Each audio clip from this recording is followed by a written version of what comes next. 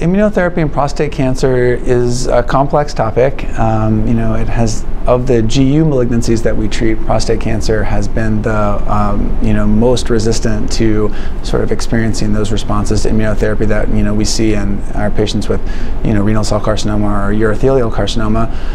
However, there are some strategies which have been looked at to sort of sensitize the local tumor microenvironment for prostate cancer, to try to figure out how to get T cells to infiltrate that space better, or to sort of make the prostate cancer cells seem more visible to the immune system.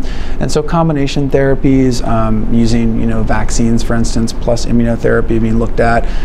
There are multiple NIH studies looking at that sort of approach. There are large studies looking at the addition of immunotherapy to androgen targeted agents. So for instance, the Keynote 199 trial is looking at the addition of pembrolizumab to enzalutamide. This is in patients with metastatic castrate-resistant prostate cancer. So those are questions that we're continuing to ask, and we hope that we'll be able to find a way to select patients who may have prostate cancer which could respond to immunotherapy.